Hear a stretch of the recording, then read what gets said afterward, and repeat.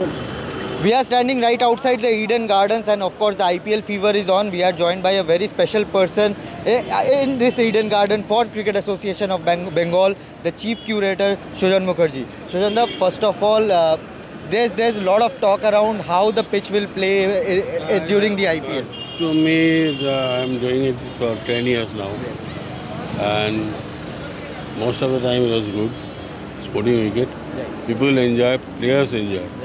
So I want to go for that only. Right. And Sujan, of course, when Gautam Gambhir was the captain last time around, there was a huge controversy. No, absolutely no. Till now, yes, there are sometimes everybody says, "Sir, thoda dekhiye, thoda kijiye," but till now there is nothing such demand came from KKR or anybody else. And over the years, in the last few years, we have seen Eden Gardens being a bouncy track, being a sporting track, as you said. But if the KKR management ask you that they want a spinning track, they can't ask.